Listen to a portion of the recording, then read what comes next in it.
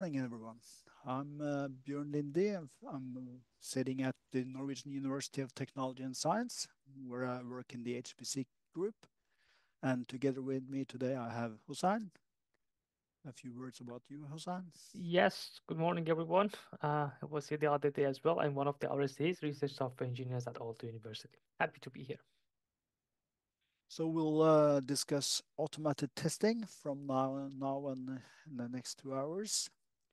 So you find the lesson under day 6.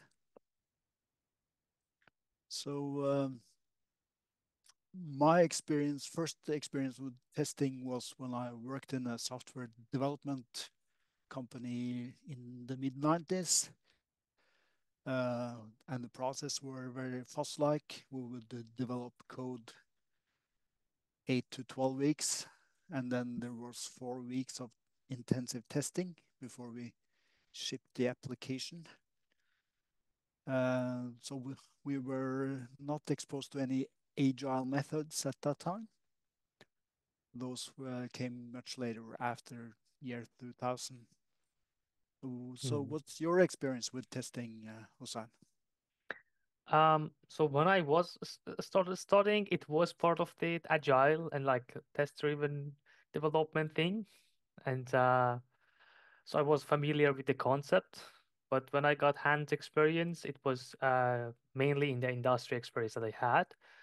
Because sometimes in academia, people think that, okay, my program is not that long or it's not very complicated, so I can maybe uh, get rid of the testing and forget about that part. But when you are doing some production thing, it's one of the necessary things that you had to do before you merge anything into the production.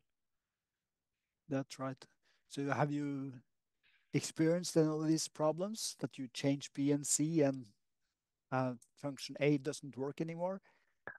Uh, I can say all the time. Some- All the time, yes. Yeah, if it works, I would be more suspicious that okay, like is everything working correctly? Because it shouldn't just as, but yeah. Yeah, and writing tests sometimes seems like a long way to get a solution. So it's something that we not always prioritize. But Mm. hopefully, we'll see with today's lesson is that it can be really useful to have tests, and these can be automated. Yes, exactly. Oh, I would say that intensive test that you mentioned at the beginning is still a thing, and some companies still do that, especially for security and to make sure that their application, their product is robust enough. But adding automated testing can do a lot in time of production and in time of software developing for the team. That's right. And tests are very good when you get someone else's code, and especially code that you have written long ago. Mm. So when you change something, you can see if things breaks or not. Correct. And also, like, at least for me, sometimes it really helps that when you get someone else's code, sometimes you don't understand what does a function do, and you look at a test and you get an idea that, okay, this function is supposed to do this because you can see what is the expected result of that specific function, for Yeah, example. yes, that's right. So today's lessons are we'll discuss a little bit about motivation for tests. We are given some motivation now, but we will go deeper into that. We will then show an example of where we test locally, just to have a local repository with some code and run tests. Um, we will then move to GitHub and show how we can have automated testing as a part of doing pull requests or merges. Then we have a bunch of code where tests that we will discuss under test designs Mm. before we conclude and come with some recommendations. Great. Let's get into it. Yeah. Um, we will focus on Python and use pytest during the day. So there are examples with other languages, but we will not go into these. We will not demonstrate those. So those are who are interested in R or C++ can take a look for themselves after the lesson. Okay, so let's see here about the motivation. Untested software can be compared to uncalibrated detectors. Yes, that's something we know from the laboratory, that if you have an instrument or a detector, it should be calibrated with some known sample before being used for experiments. And here we have the statement that software should be treated equally, that with tests we can use software are calibrated and then it shows that it's ready for being used for an experiment. There are some horror stories. We have two links to research software, stories about research software where things have gone wrong. So we have this scientist nightmare that scientists had to retract papers because there were some tables that were mixed. And there are also this Python bug where results of an analysis were different on different operating system due to how the sorting mechanism of the file system worked. So the correction of the error was to implement a sort function that worked equally on across all platforms. Have you experienced anything like that, Hossein? Not on top of my mind, but I was thinking maybe we can also add the CrowdStrike one that someone mentioned in the icebreaker for the future, because it's Yes, something that affected a lot of people and everyone has heard of that. So yeah. that's right. So how does a test look? Here we have a Python test. We have a function called Fahrenheit to Celsius, and we have written then a test of that function. So we have a temperature in Fahrenheit and calculate the expected calculate the temperature in Celsius and compare it to an expected result. And here we see that we test for use a numerical test, so that we so that the results are within the expected tolerance. Yeah, we will see an example later where we test with use a numerical test and use equal signs, and then the test fails, though the error is small. Mhm. Of course, you can test whole programs. So here is an example that we just test an application and get the message that this is correct. So what can head tests help you to do? Uh, it can preserve expected functionality. You check that all things don't break. As Hassan talked about, it can help users of the code that you see that you uh, yeah, verify that the software is installed correctly, but also you see examples of what it should do. When we have installed software on a high-performance computing systems. There is often test suites together with the software, and then we run this test suite to verify that the installation is correct. It can help others developers to modify the code, so that you verify that the change that you made to the code is not breaking anything. It can manage complexity. If code is easy to test, it's probably easier to maintain. So this will also be shown in the less modular code development. Okay, so let's have a discussion. We can have a discussion in the Let me shared add the, document. yep. Let me add it to them. Yeah.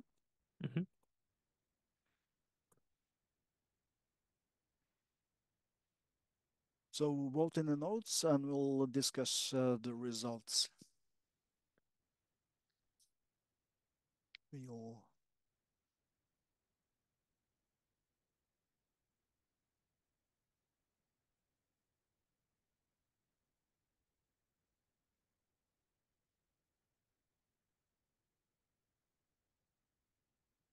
So I added questions, and feel free to add some O's and choose as many as you want.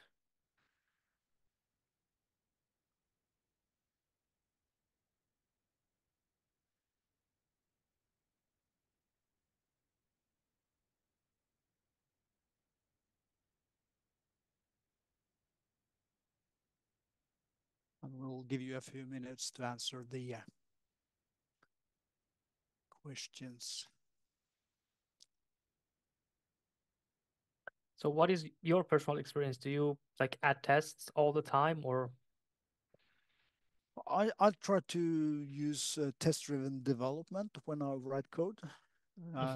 That's I'm not always sticking to that principle, but mostly I try to. So we will give an example of that later, what that is. But then I'll write test before I write the function or class that yeah. So when I'm finished developing, then I'll have a set of ideally I have a set of tests and a set of functions. Mm. But it's ideally it's not like that every time. What about you? I would try to like add enough tests, I would say, but and by enough I mean I would try to go with more complex functions that could go break and like could go wrong in a way when the program gets more complicated. And if I'm just having a shorter script, I would skip doing the testings. Um, but yeah, but I actually mentioning on the notes as well that these days I'm getting more used to using these generative AI models to help me to write the tests. Right. And yeah, the experience was good enough. Yeah, Mm-hmm. because in the end, it's a program that has some tests. It's better than a program that doesn't have any. And the more you add, the more robust your program would be for the future changes. And yeah. Yeah. So let's see.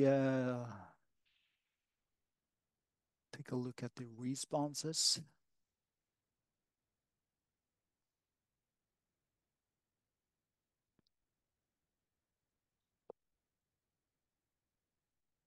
So when it's okay not to add tests, Hmm. Jupyter or Markdown notebook, yeah, which produces a plot that can be hard to test. Yeah. I think you will manually verify a plot by looking at it. A short, obvious, correct Python script which you never intend to reuse. Well, some things that is okay not to test. If it's very obvious and it's very short, I think it's very good to add a test, really.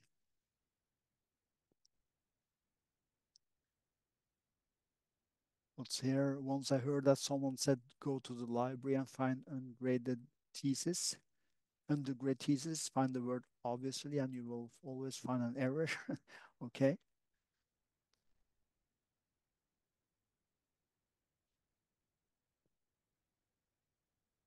Let's see. Is there any questions here that we should discuss? How do you recommend people test your code before publications? Like to make sure each line of code is doing what it's supposed to do? Yeah. Mm-hmm. Yeah. And we have some answers for this one. Maybe we can address the second question, Mm-hmm. which there is no answer yet for it. So the question is, I mostly develop software to analyze my experiment or keep track of changes in variables in experiments. I'm not sure how I should incorporate tests when developing this software. Would it be okay to just have a simpler check, for example, for reference samples and ensures that it gives the proper results? I think we will discuss it a bit in this session about a similar thing, like with the factorial functions that we have. Yes, in the test design session, we will touch upon this. Uh, Mm-hmm. but the short uh, uh, answer is that you could use mocking for for handling Yeah. external references. Mm. Correct. Yeah. So my experience was just to add some sample tests that you want to make sure that the function works correctly. And also the rule of thumb is to take care of the, how should I say, like the edges, like the barriers, Yeah, because right. yes, so that is something to keep in mind. And I guess if you add those ones, you're all good to go.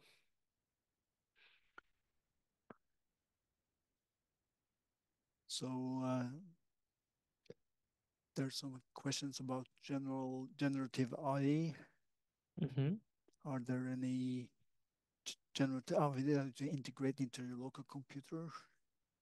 Yes, there you have to buy a license or a subscription. At least JetBrains editors have an I agent incorporated, which you can subscribe to. There are like some other models that you can use. For example, like OLama supports many of the models that you can run locally on your machine. And there are like some IDEs like Cursor or even VS Code that you can integrate these AI models into your development environment. So you don't have to necessarily buy a subscription, but uh, usually those ones are more easy and plug and play. So if you don't afraid to get your hands a bit dirty, you can try to the open source ones and integrate Yeah, it into your local machine. Yeah. okay, but I guess you have to get your hands dirty. A bit. Nowadays, it's more like developed, I would say, like Olama, for example, which I can add it here actually in the comments, has a lot of supported models, so you can use it. Usually, the problem is actually with the hardware because your personal laptop probably doesn't have enough memory or graphical memory to run more fancy models. Uh, but yeah, you can give it a try. So on the question 4 here, how to test code with random inputs. We will show an example with random numbers in the test design episode. We will not test how to test a GUI code. We will not touch upon that. Uh, Mhm. we're terminal based, so we don't do much with the GUI. Um, okay, so let's go back to the lesson. So there are a range of types of tests. What we gave an example of early on was a unit test. And that's typically what you develop together with your functions, unit tests. Then you have integration tests, where you put the parts together and verify that they works. End-to-end test, where you see that the application produce the expected result. Regression tests. You collect a portfolio of old errors and implement tests for these, that they are kept out of that they don't reappear in the code. You have test-driven development, where you write the test first and then development code, verify that the test works or breaks, and then improve the code. I'll try to give a sample of that under test design. Mm-hmm. Continuous integration. You have a portfolio of tests that you run on GitLab or GitHub as a part of a merge or a pull request. That we'll see an example of that. You have code coverage. That's a report that tells you which lines are run or tested and which are not. And there are different frameworks for running tests. We use pytest in these examples that we will show today.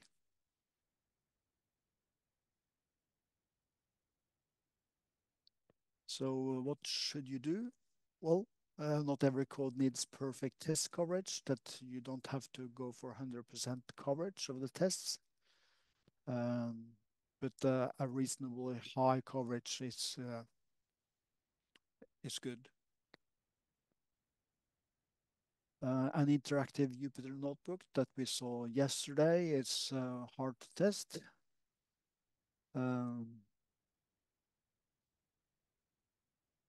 End-to-end test is often easy. I find it often easy to write tests for functions, to isolate functions and write unit tests.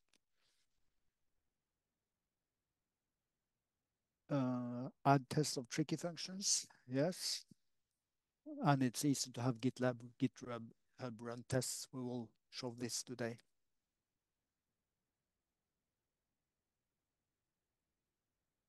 Where do you start? Well, start simple. Here, the recommendation is start with an end-to-end test. I would say that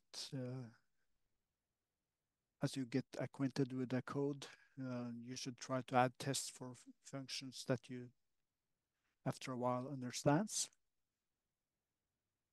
Describe in words how you check whether the code still works, and translate the words into scripts, and run these scripts automatically on every code change. Anything more to add before we go to No, not. local testing? Yeah, sure. Yeah, we can No? go to the next section. Yeah. Then we'll start a demonstration of how we can have a local testing.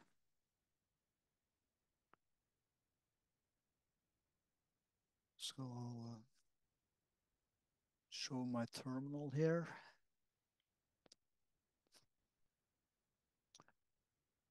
So in this exercise, we'll make a simple function and use pytest for testing that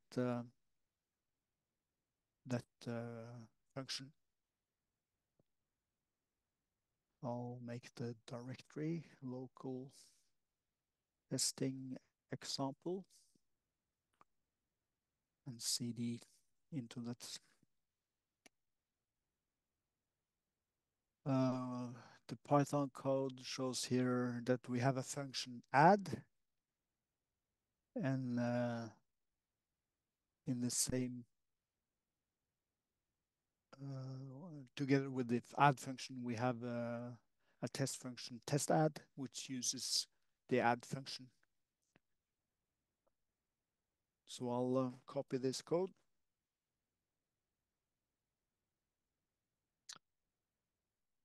And create a file example.py. Little moment here now.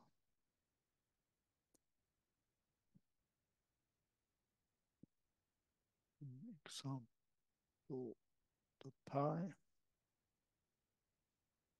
Here we have pasted the code into the file.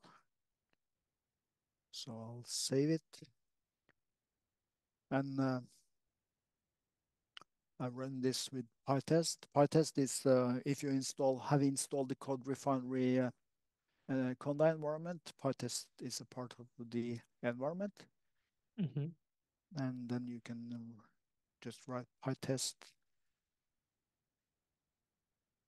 example.py, and we see that the test passed. I have -v -v there for getting for more verbose feedback from Mm-hmm. pytest. Can you run it without the dash v and Yeah, I yep. can do that. Then there is less output. It Mm-hmm. just But how does PyTest understand like what functions to test and how does it work? pytest looks for functions that start with test Mm-hmm. underscore. So it understands that test add is a function that it needs to execute. Okay, great. So let's add a bug to the code. So if we modify add to do some subtraction instead, then we have an error in our code. And pytest will then give us a red warning -v example. So here we see that the test fails, Mm-hmm. and it show where in the test function that the error pops up. It Yes. runs assert add 2,3 supposed to be equal 5, but the function returns -1, and that's not equal to 5. So the assert fails.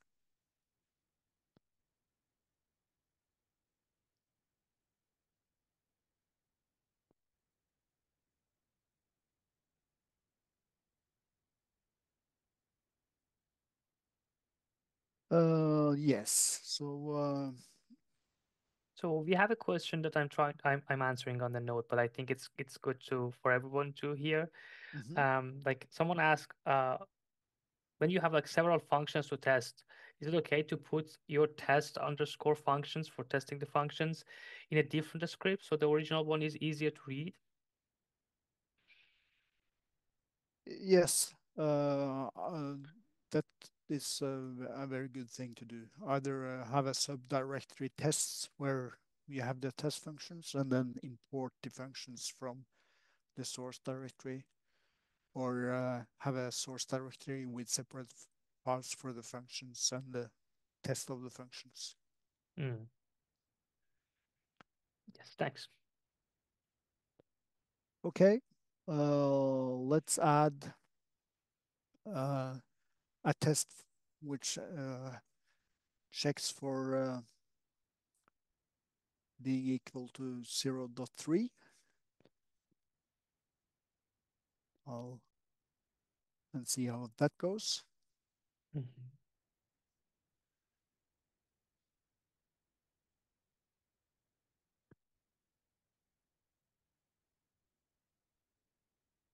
I'll correct the add function. And then we assert for, okay, we'll just add the assert here. So we have a third assert, which checks for the addition of 0.1 and 0.2.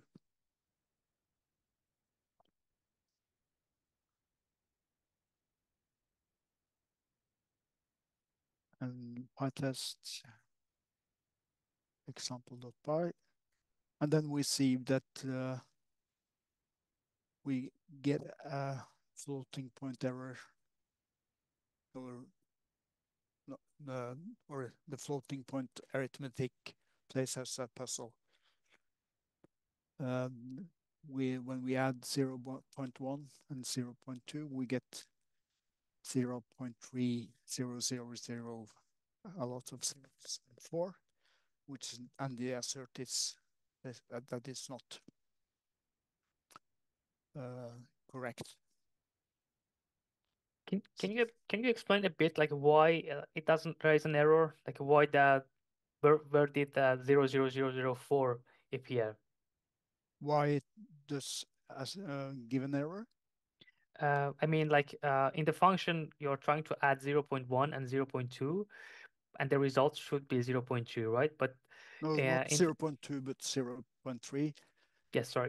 like the assert says. But yes, So where did the 0.00004 appeared out of nowhere? Where did it well, appear?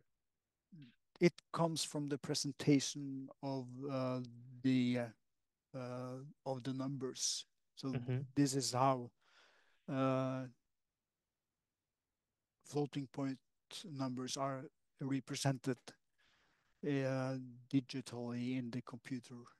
Um, we don't have a continuum of decimals or numbers. We just have uh, Mm-hmm. discrete numbers, and adding 0.1, 0.2 then give us 0.30004, which is not equal to 0.3. Correct. So we have to test for tolerance, numerical tolerance, for this assert to be true then. So Yes. how do we do that? Let's see. We need to modify the test, and from pytest import approx, and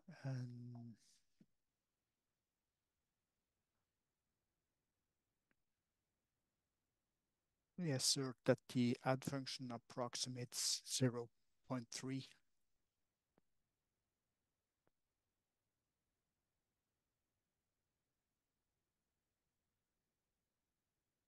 I think this will do the trick.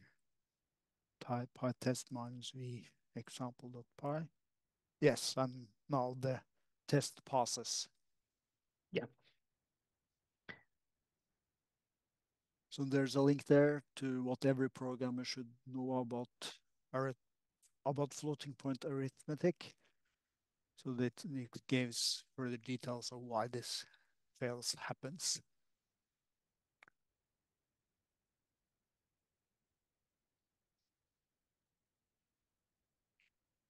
Okay, so this is how we can test locally. Uh, each test framework has its way of collecting and running all test functions. Like here, it's pytest selects tests starting with test underscore. Mm-hmm. Python, Julia, C++ has better tools for automated tests than Fortran. So then you can use some of those tools for Fortran as well if you use ISO C binding. Okay. Any more any more questions or any more thing to add? No, everything is also answered in the notes, Okay. so we are good to go. Then we'll start with today's main lesson, automated testing, how we can use continuous integration. So this will show how we can implement automatic testing, and each time we push changes to a repository. And we will also use the auto close mechanism when we commit messages.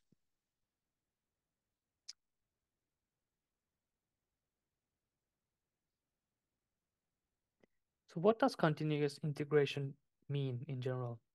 Because we see like CI/CD. What does it mean? Yeah, it means that you have actions or processes that runs when you do check-in, that for every change you do to the code base, that you verify that there is basic functionality, or um, that the basic functionality is not broken, Mm-hmm. that the code uh, can be used for whatever purpose it has.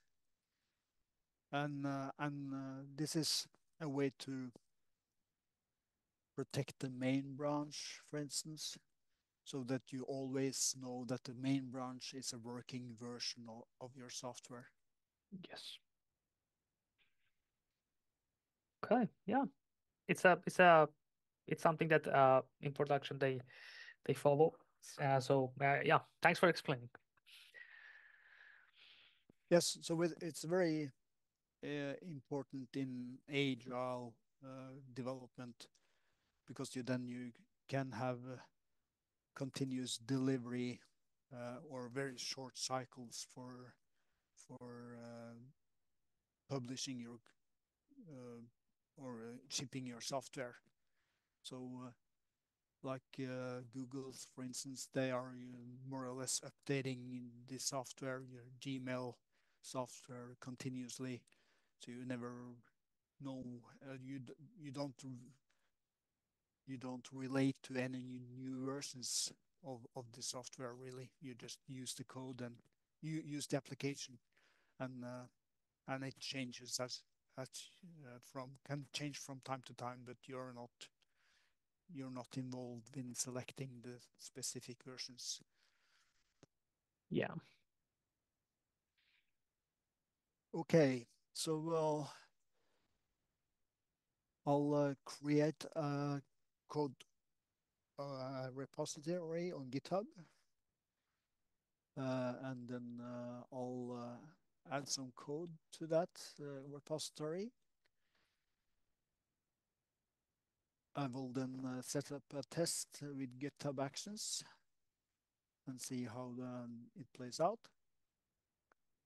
We'll introduce a bug in the repository, and then create an issue. Mm.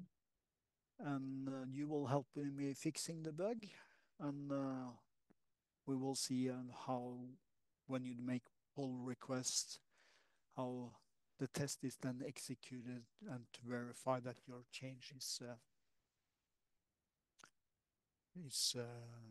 correct. Yeah.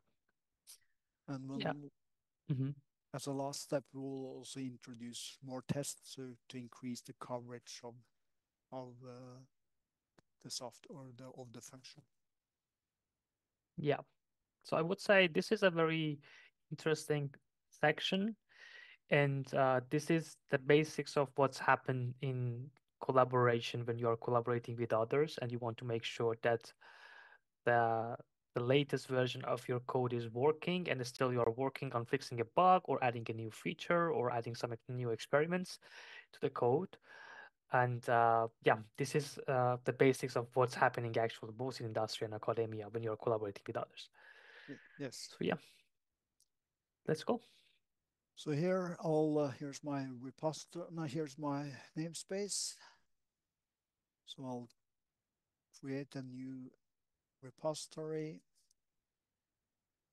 called example CI. It's available. This is an example of continuous integration. It's public. Add a readme file and add Python, git ignore, and MIT license. Then I create my repository. I'll clone. I'll clone the repository to my local computer. Mm. Git clone and the git string. So cloning the example CI. I step into the subdirectory example.ci. So what more should I do then? I'll add some code. Let's see here. So I'll add a file functions.py, which then contains 4 functions: add, subtract, multiply, and convert Fahrenheit to Celsius. Copy.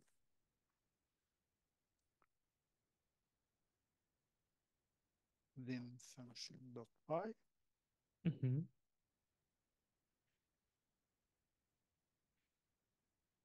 There I added the pasted the function and I save the file. I do git status. So I'm on branch main. I'll commit this to do a main branch and then push it. Git add function.py. Git commit message add functions.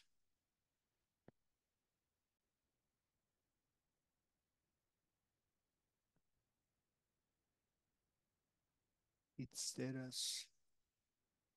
So I committed my changes and I have a commit add functions. Mm-hmm. Git push origin main.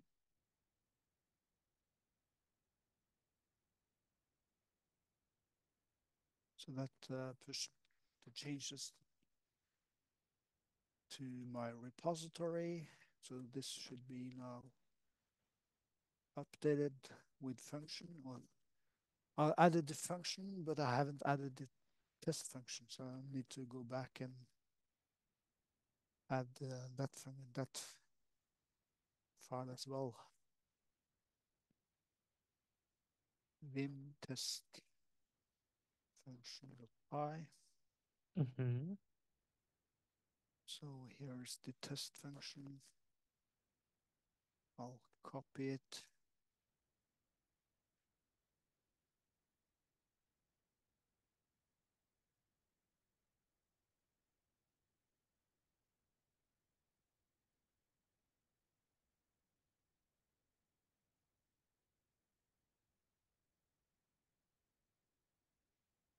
Right,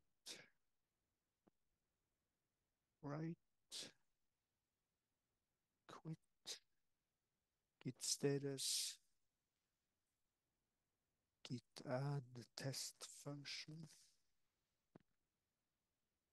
It's staged, Mm-hmm. git commit them, add test. Oops.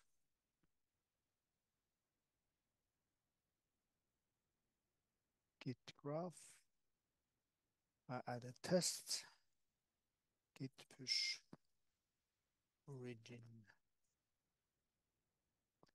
main. So now both test function and function is present. Yes. So I'll test that the test function works locally. So I can just write pytest, and then pytest will look for the file called test underscore. And then there's an error because there's no module named functions.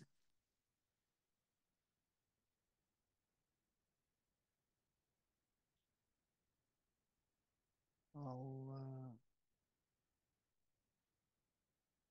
vim test function. So it's called from functions, import, add, subtract, and multiply. And I've called it function, so then I need to rename the function. That means git move function to functions.py, git status. If I now run pytest, it works. It's green. So I need to commit this change. Git commit rename functions file. Git graph.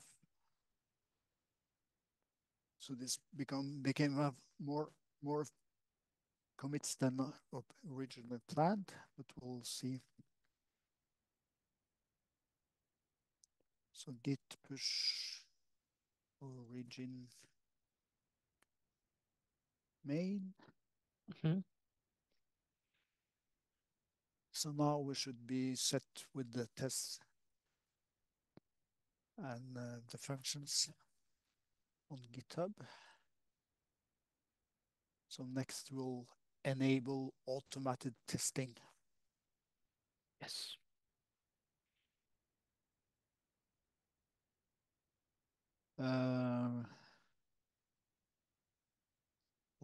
So here functions are now function PID are renamed to functions. So we'll now select the actions menu, which is on the upper line here.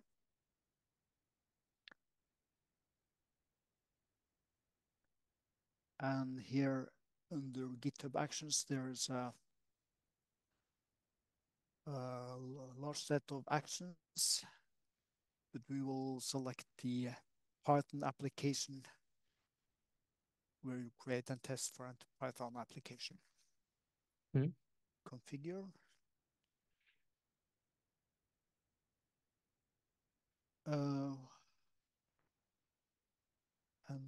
And we see here now that in the example -ci repository, there's created a subdirectory called GitHub with another subdirectory called workflows.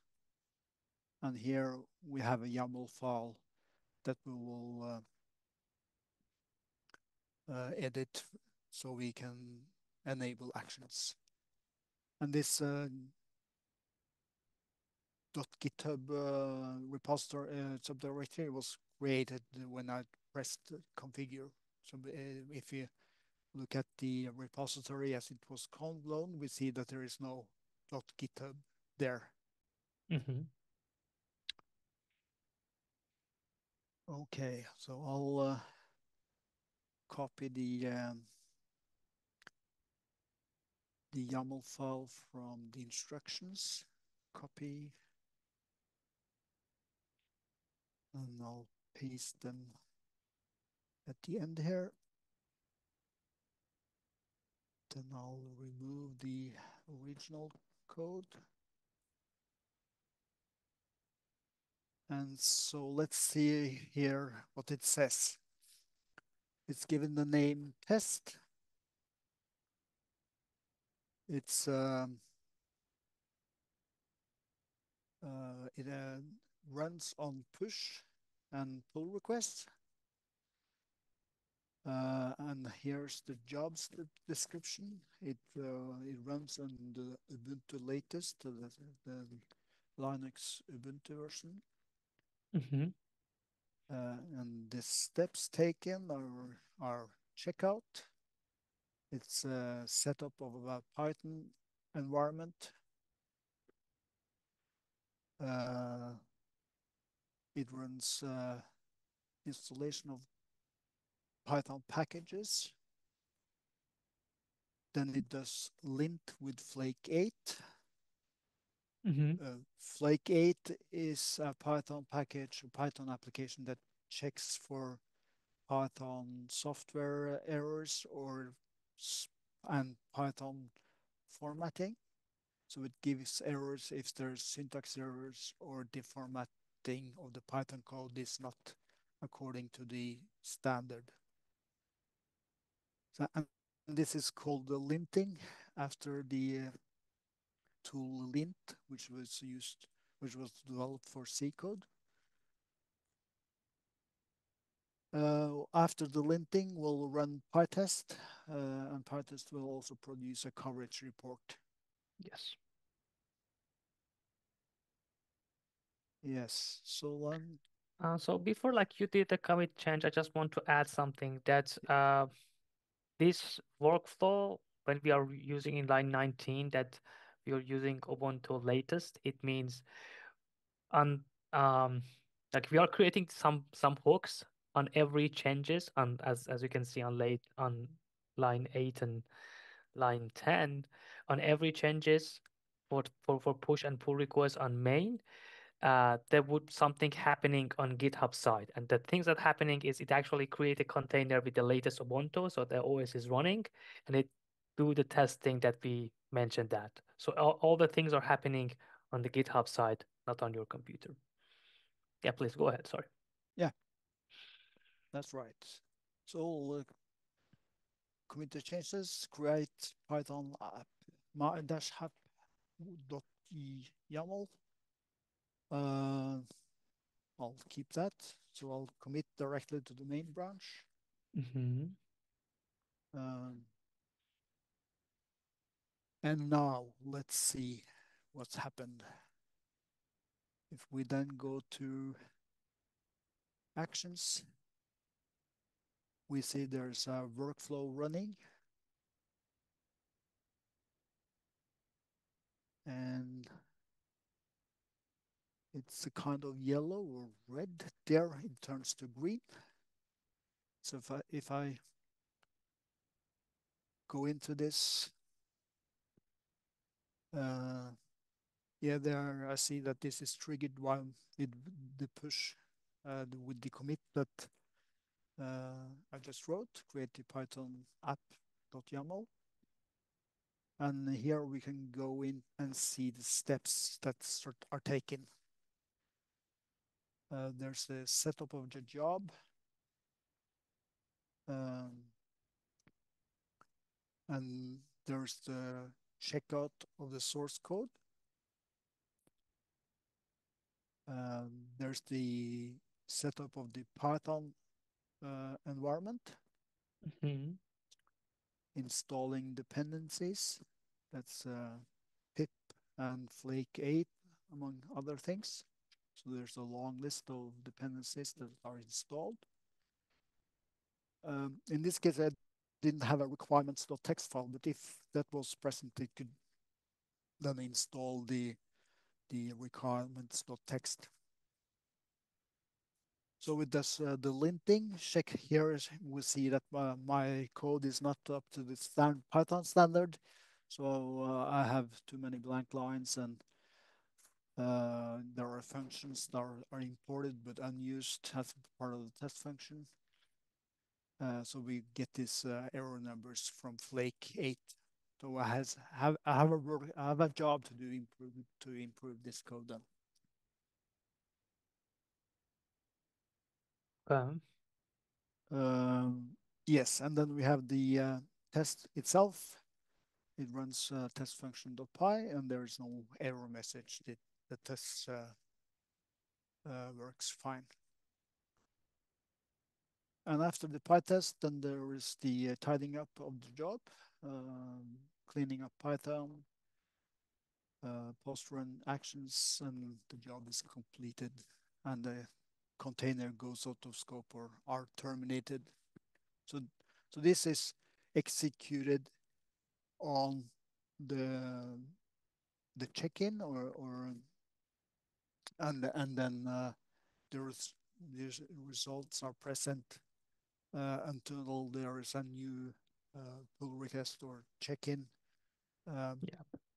So it doesn't run continuously. It just runs when there's an action or those actions that under those actions that we have specified. Okay. I think we'll take a break now. Yes. And 10 minutes break, and then we'll continue uh, with the introducing errors and see how those are handled. If we then commence at 10 at 10 over 0.8 will be back. 0.8, yeah, Yeah. we'll be back at 0.8. Yeah, Yes. Yeah. Thanks. See you. see you.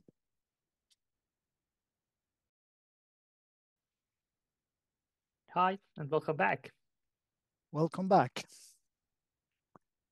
Okay, so we have a running action on GitHub, and the tests are green. Mm-hmm. So what happens when there is a bug or error in our code? Yes. Let's see. I'll now update my local repository since I have made a commit on GitHub. I committed the action file, and this is not on my local repository. So I'll do git pull origin. I'll first do the git graph. So my last commit was rename functions file, and then I do git pull origin file, my main, and I get the last commit from GitHub, and then git graph shows that I've added the create Python app YAML file. And if I inspect my subdirectory, I'll see that now I have the .github subdirectory locally as well. Okay, so what's the next step? So I'll uncomment the code in the test functions and push it to GitHub.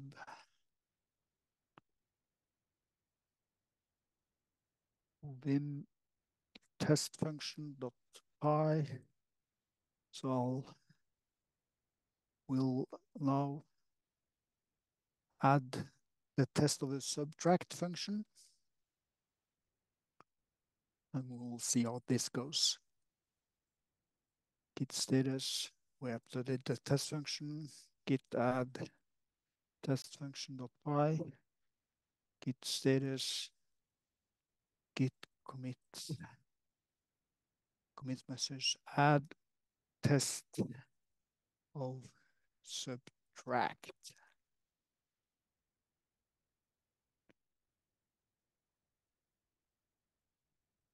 Mm-hmm.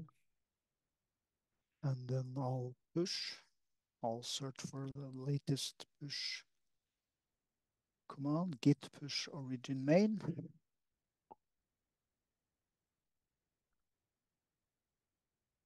And there we go. So I push directly to the main branch on GitHub. And let's see what happens on actions now. So the GitHub has updated with the latest commit, and here's something pending. What's happening here? All checks have failed, it tells. Then we can go into details. I could also log on into actions and see the same thing, but the code view gives me the same information. Details, and we see that the test with pytest now fails. Mhm. This test, I also get an email to my mailbox that tells that the continuous integration job now fails. So GitHub take actively steps to inform me that there is errors. Okay, so I'll create a issue.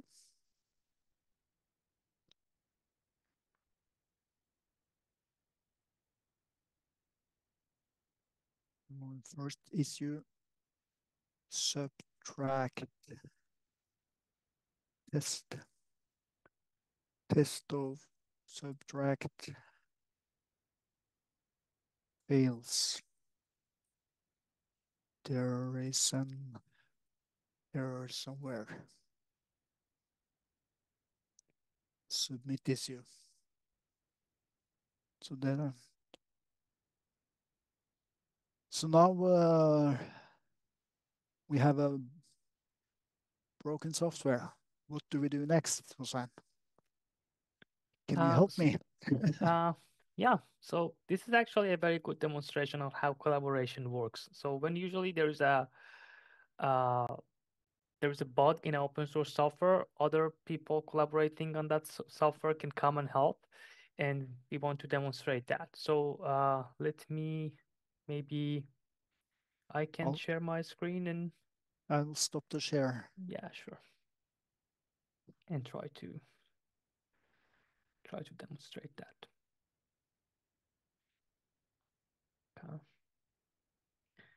Yes, give me a second and sharing.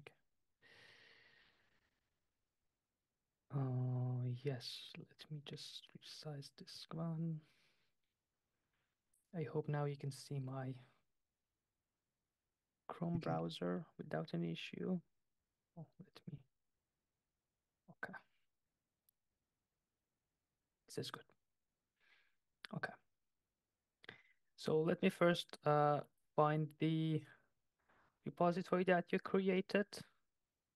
So this is the repository, and I go and see, okay, there is an active issue. I will go and check and see, yeah, there's a problem with the subtraction test, and probably the subtraction function that it fails the test. So usually when I want to contribute to solve this issue or add a feature, I would go and because this repository is not mine, so I would go and fork the repository, which means some kind of cloning the repository online and getting a new branch of it, and then try to work it on my own. So I would go and create a fork out of it. Oh no, this is the branches. To get a fork, I would go here with the forks, or maybe here to get a new fork. And then I'm the owner. I would let it the example CI the name, and everything is fine. So I would create the fork. So everything would be copied into my namespace and my GitHub account. And you can see this is under my name now. And it also mentions that it has been forked from the original repository.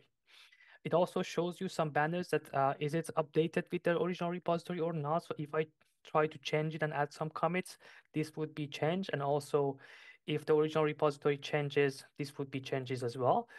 Sometimes I can sync it with the original fork without any issues, but it depends on what kind of files I have changed and what kind of commits that I had. Sometimes there are some conflicts that you have to solve.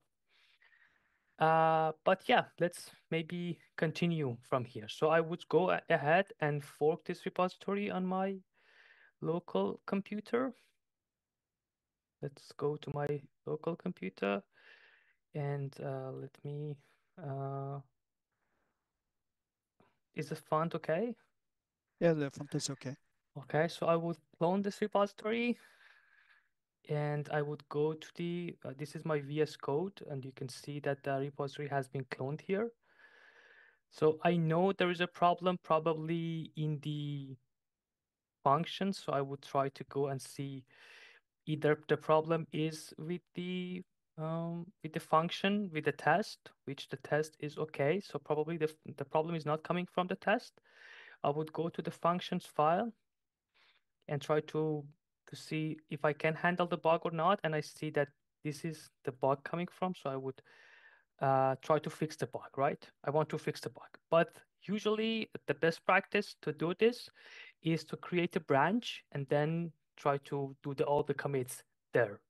So I would go back to my terminal and I would do a branch. For example, um, let's call usually it starts with a name or username or something, and then fix subtraction bug. You're not in the Okay. Git Oh, repository. You need, yes. Sorry, I have to go to the Git repository first and then try to do it again. So I would create a new branch called my username and then name of the branch. So you can see that I'm currently in the new branch. If you are using VS Code, you can also see it here that I'm on the new branch. So in the new branch, I would go ahead and fix this issue and save the file. So if I now get a status, you can see in the new branch, this function has been changed. So I would go ahead and come and add this file. So the functions and then create a commit. Usually when you're fixing a bug, it's a good practice to mention the issue number that you fixed. So when you are trying to merge it and the owner wants to look at the pull request, it has a better understanding of how it resolved, but you can also mention it in the description. But let me mention the issue number here as well. So fix this subtraction bug on addressed on issue number 1. um, Mm, oh, I forgot the message command, the message flag. Okay. So now everything is good, and I can go with uh, push it from origin to origin from the branch, which was fix subtraction bug. Okay, great. So if I go to the GitHub, you can see if I refresh the page, you can see that there is a new branch has been created, which I pushed from my local machine. And if I go to that branch, you can see that this branch is one commit ahead, as I described before, from the original fork. And here you can see that we can create a pull request. And the pull request is to merge everything that we changed back to the original fork that we got from the original repository, which is a great thing. So we would go with compare and pull request. From GitHub side, there would be an automated, not testing, but automatic checkup. So if this commit and if this branch is easy to merge, and you can see that it's very easy to merge because I only replace the file, but sometimes it's very hard and you have to do a lot of different changes and solve the conflicts before the merge can happen. But GitHub would also help you with that and raise an issue that it raise an error that if it is not easy to merge. I think you need to have fixes in the description there, but I'm not sure it is enough to have it in the title.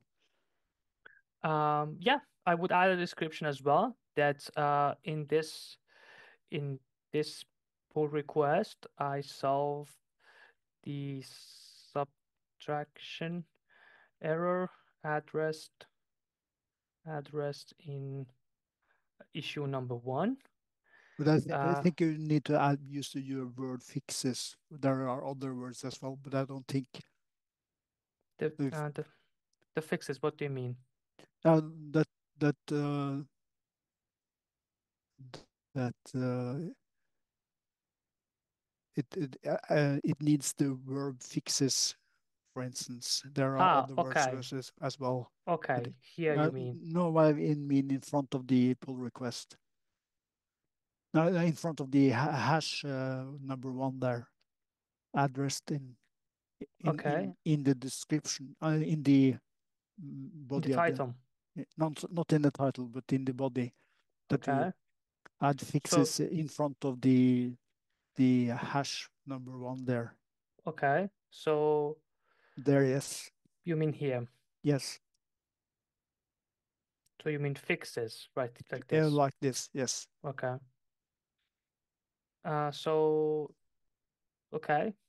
So this pull request, I would say, this pull request fixes, let me rephrase it, fixes number 1 uh, Okay. on the subtraction error. Yeah, something like it. Yes. And the error was caused from a bug in the function dot functions.py file. Let me also add it like this, so it would be okay. So I had it add a description. It's when you are usually contributing to an open source repository, there are some guidelines on how to contribute. You have to go read that because usually there are like some things that you have to check and you have to mention the number of the issues or the files that you had changed, and you have to follow the guidelines. But we don't have a guideline here and just want to demonstrate. So I would create a pull request,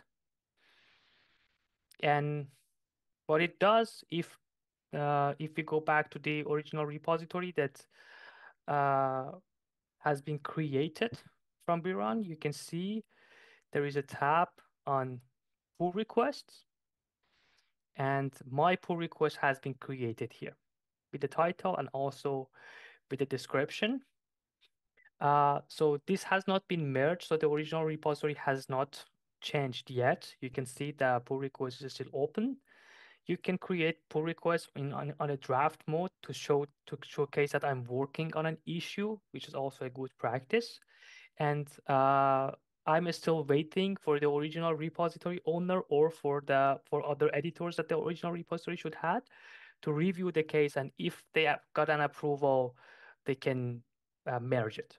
Also, they can like add some comments and everything, but I think Bjorn can showcase that. So maybe it's good to give the screen back to you and you can continue from here. Yes. Okay, so Um, let me stop sharing and you can continue.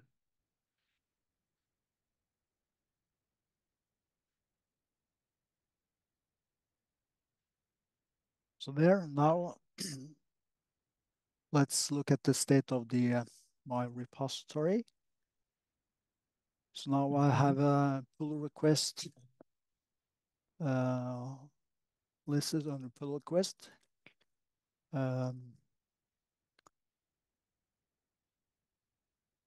Fix the subtraction bug addressed in number 1. So let's have a look at what this is.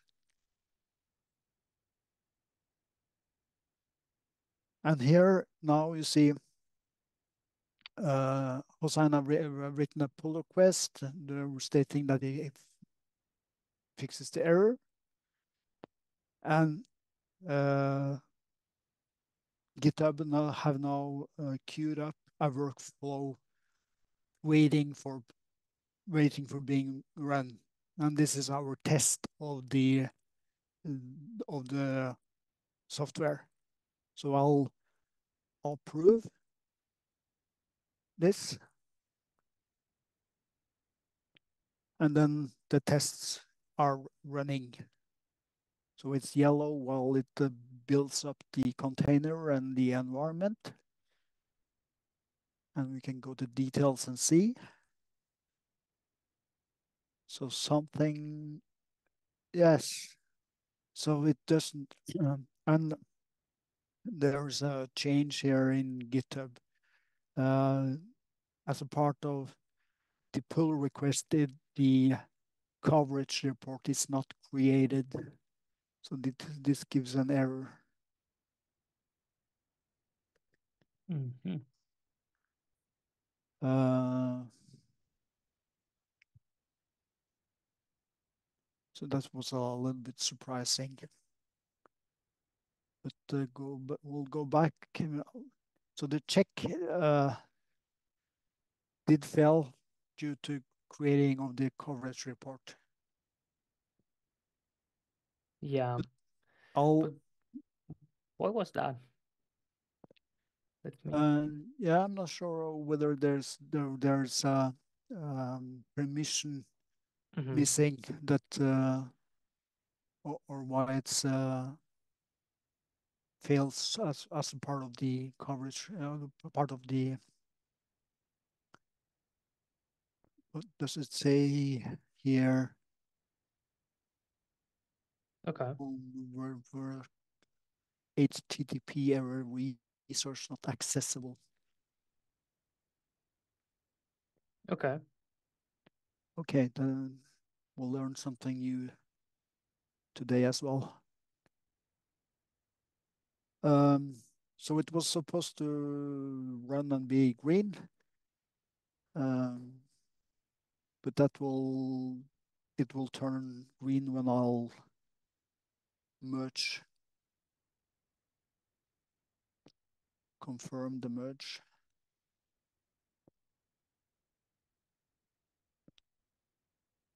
Um, yeah, maybe something that it's also good to showcase is like if you go to the files changed and tab, you can see all of the changes that has been made, and you can also make comments before approving and like add maybe some comments to change some of the functions or some of the changes that there has been made.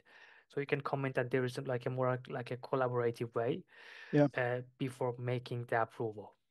that's right. I didn't do that. No, it's completely fine. How's actions now? So the merge goes green. Hmm. So the Yeah. build now works. Hmm. I think the coverage error was coming from the fact that it was trying to create it on my repo probably or something like that. And that was the it was Yeah, a Persian. which is strange, really. Yeah. Okay. Any questions to what we have done so far? Um Doesn't the seem. no, the notes are all good. So yeah, I think everything is good to go. So we accepted the pull request. So now I'll increase the coverage. So Hmm. I'll write a test for the multiply function and create a pull request. So we'll see how this. Let's see if I can find a coverage report. Action. No pull requests. So, So here, no, there's no coverage report either here. No, but if you go to the workflow and see the actions here on the build, you can see the coverage letter coverage. Yes. So if you open the result, yeah, and if you go to the details of the build, mm-hmm, and it create coverage if you open it. Yeah, but Okay, it does. I don't get the coverage XML. Okay. What's the Mm. usage Because okay, let me see. workflow? For the failed build one, I can see the coverage, but it doesn't create the file. No. Okay. So, for example, if you open the failed one, we can see that it mentions the coverage of the, yeah. Yeah, but it just No, gives the it's error mhm. message. If Yeah. on line 14, if you open the results, Okay. yes. So you, Results. yeah. So you Yeah. can. Mhm, There it's gives report of coverage of 88%. mhm. We'll see with the next pull request that I get the coverage as a part of the pull request when the test has been executed. Okay.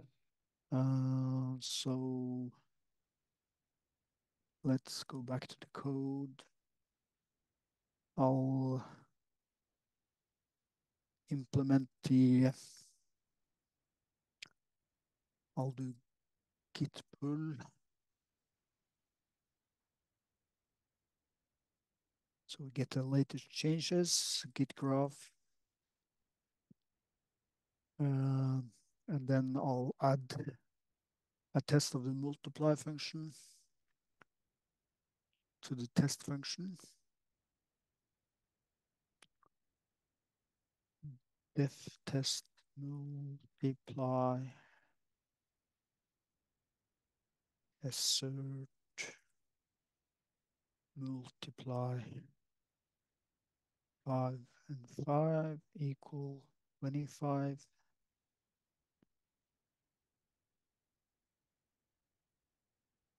Save git status, git add test function, git commit minus m, add test of multiply,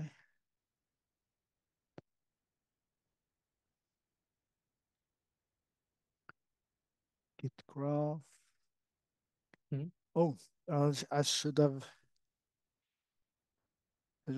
made this in a branch, really. Oh, it's fine.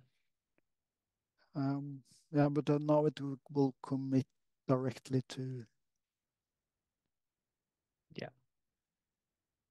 git push. See if we get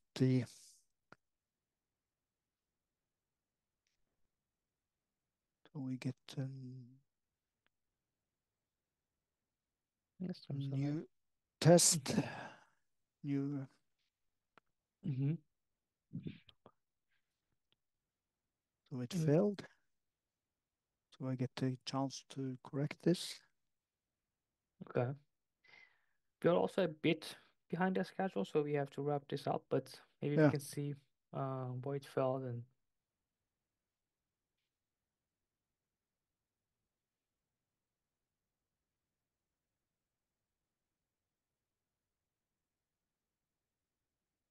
So why did it fail? it was coming from the lint with flag 8. Multiply. Okay.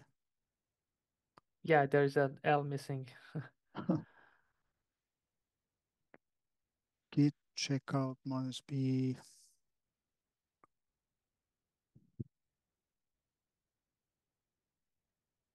Uh,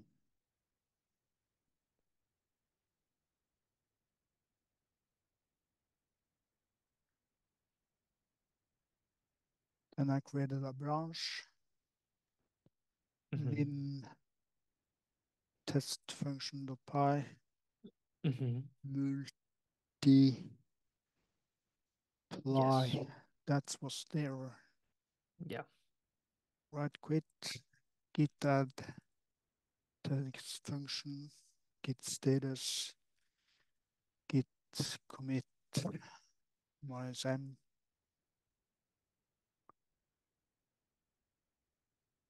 fix test function,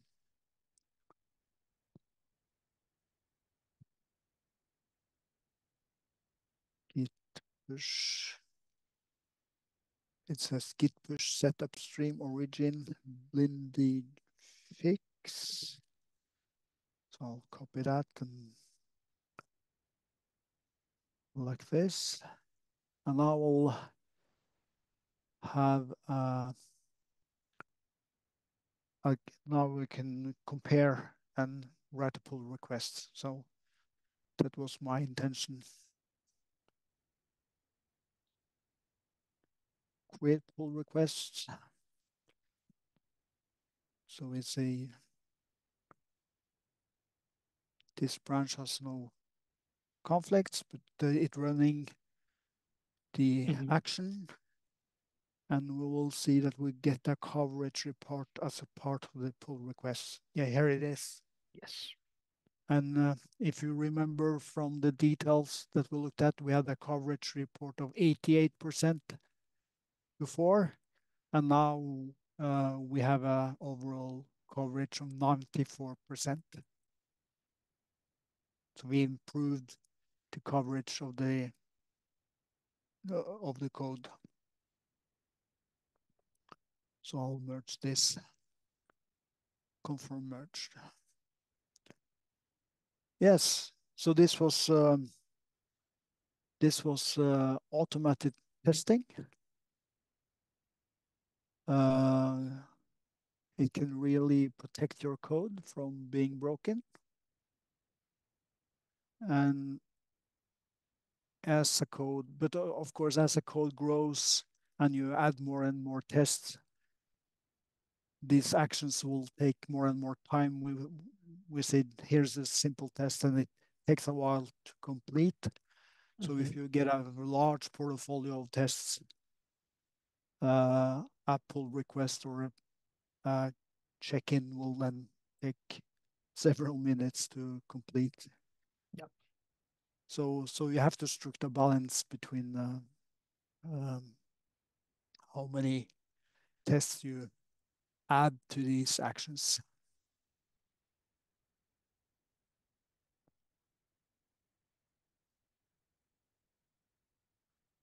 Yes, I hope you find it interesting, and you can then redo the example uh, from the as an exercise after the lesson. Anything more to add? No, everything was good. Maybe we can start the next section to be a bit because we're a bit on behind the schedule. Yeah, uh, we showed Python, but this can be done for other languages as well. Mm-hmm. Great. Yeah, it was a Yeah, good then demonstration. we'll go to test design. There's a lot of examples here. So we'll dive into different tests and see how these are. So let's get started with the first one. We have the function factorial. Uh, how would you test this one, Hosan? So it was also a bit.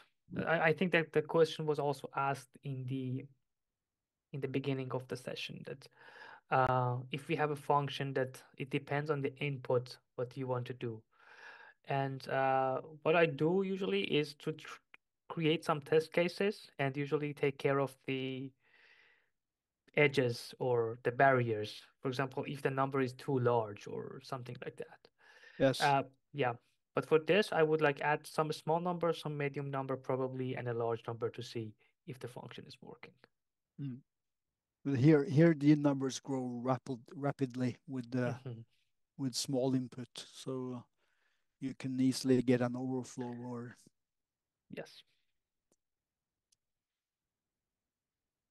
so let's see. We'll take a look at the solution here. So here it's tested for 0, 1, and 2. There are no large values, simple values really. Uh, and this is, as it said, this is a pure function, so uh, it's quite easy to test. Hmm. Uh, in Python, Python has the pipe long, so if you get really, you can get really large, test really large numbers with Python.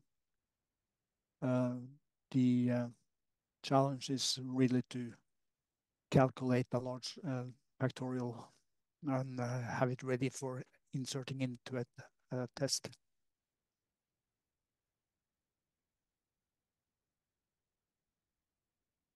Uh, Design a test for a function that receives 2 strings and returns a number.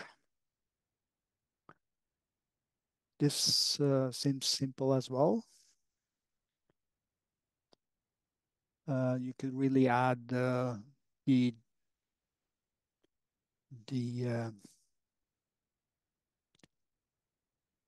documentation here as a test. Hmm. So if you step out of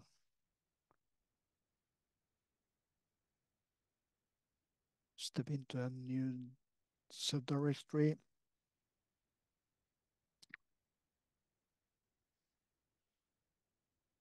So we could create a function .py in insert code.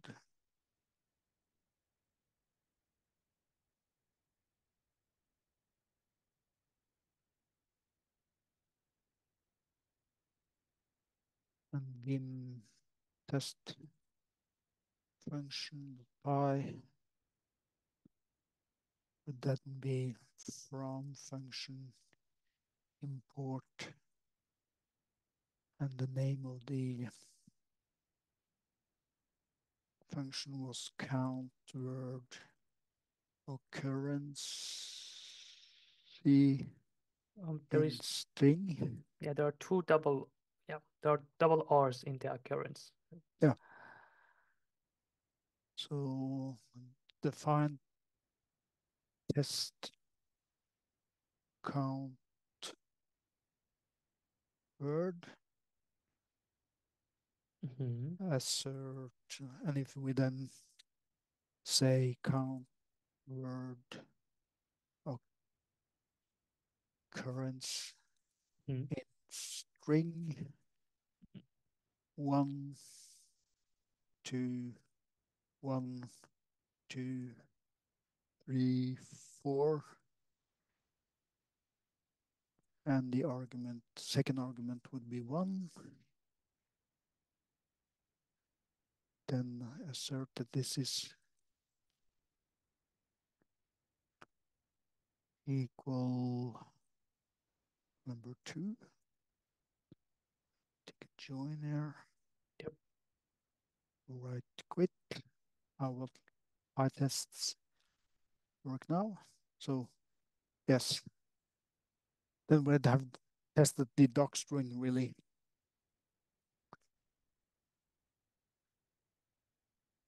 Under solutions, there are other strings, and we could add this test to see how it behaves with several. This is a kind of border case. Vim test function, Hmm.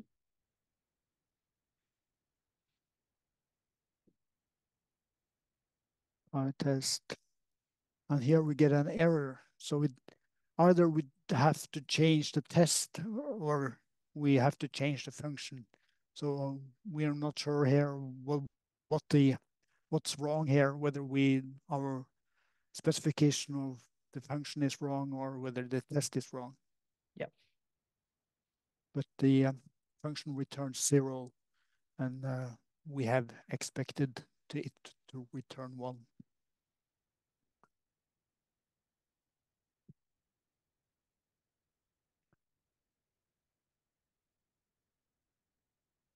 Okay. Here's a design of something similar. We count the words occurrences in a file. Mm-hmm. But here we is getting a more complex function, which are doing several things. So one approach here could be that we didn't implement the opening of the file as a part of the counting function, but we rather had the file opening in a function for itself, which then could return a data object like a list, for instance, and then we use the count word occurrence in string from the previous example Yeah. instead.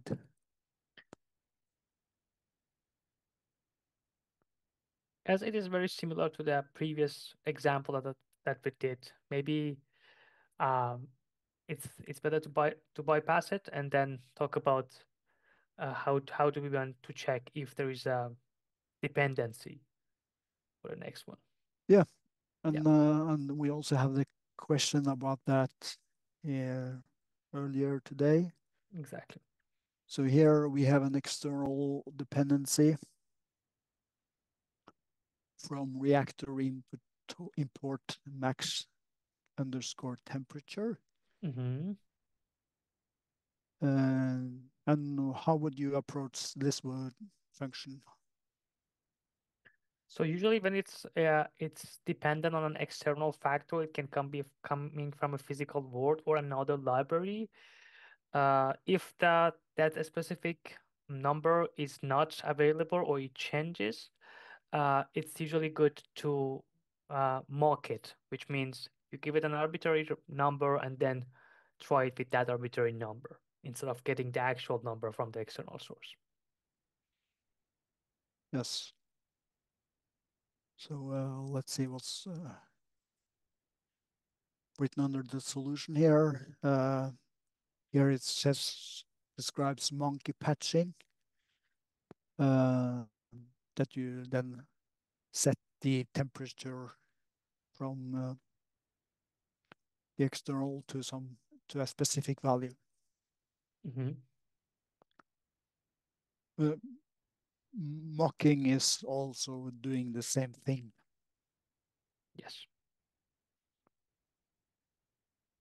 I'll skip the next. I'll skip the design 5 and we'll go to test-driven development. I'll think I'll spend 5 minutes on that, and we'll also touch upon testing randomness. Okay. Um, so in test-driven development, you develop the test first. So here we have a function that takes an integer and it returns fis on 3 and 5 on bus, and multiples of 5 returns bus. And for arguments that are multiples of both 3 and 5 returns fis and bus together. Fails in case of non-integer arguments or arguments are negative or arguments 0 or negative, or otherwise it returns the integer itself. So that's the specification of the function. So I would then go on and uh, create the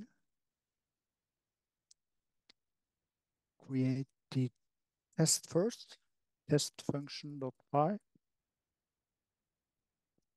Uh, so I'll write from function import. This doesn't exist yet, but I'll write my function files as functions.pyt import fizzbus, and then define a test of fizzbus.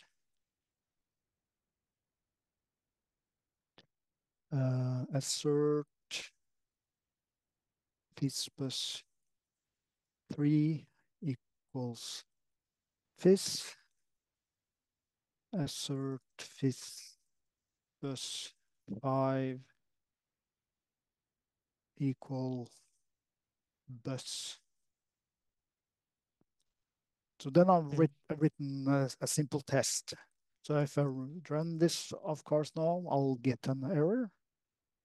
So the import statement false. So so this is getting red, getting the state red. It's called under test red development. But I want to get to the state of green, and I'll do that as fast as possible. So how do I do that? So I'll implement fizzbus in the function.py um, def fizzbus, and as a simple step, I'll just say if, and there's a number here. Should be number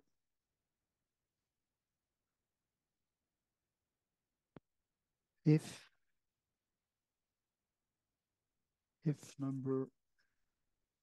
number equals 3, return this, else if number equal 5, oops, Mm-hmm. return bus, Yeah. else return number. Mm-hmm. Okay, so if I run pytest now, it was wrong Oh, in the function. yeah, with the else. Yeah. There was a Mm-hmm. column missing. Pytest. So now the thing now it's gotten to the state green, but we know that the the function that I've written is too simple for the specification, but it's a first iteration of the function really. So as soon as I add more tests to the test function now, this function I have written will fail. That's okay. Then I'll go and another iteration and implement a new, a more complex Fizzbus function. But I have started and I haven't gotten a feel of how the function is used, how it's called, what the arguments are. Um, so it's an easy first step really. Uh, yes. So the solution then points to a complex solution which raises exceptions and handles all border cases. Mm-hmm.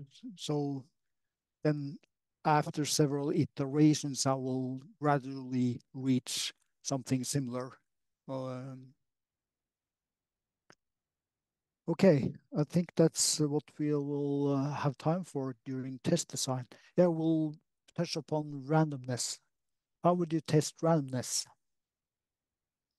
So with the randomness, because the random generators are working with a seed, it's usually good to set the seed, and based on that seed, you would get it's not random anymore your program because the seed is fixed, so the randomness would be some statistic again, like static, so you don't have any randomness anymore. So for testing a function that has some randomness, set the state, and then you have a static number, and it would be very similar to what we already covered. Yes. So here there's two functions, roll dice and Yahtzee. And we will see that when you test these functions, you set the random seed 1, and then you get a series of numbers that are equal each time.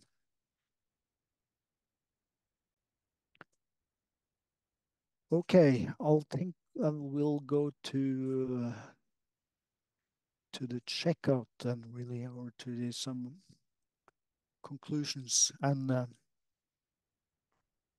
recommendations.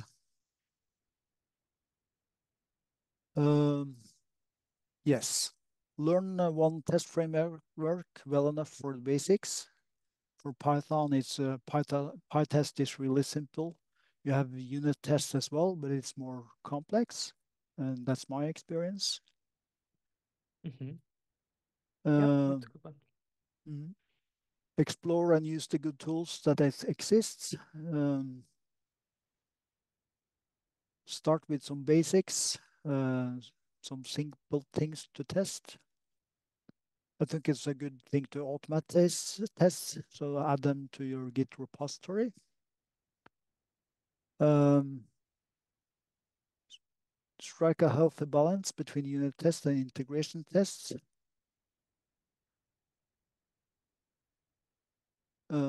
As you grow your code, the tests should also should increase. And as the example with the test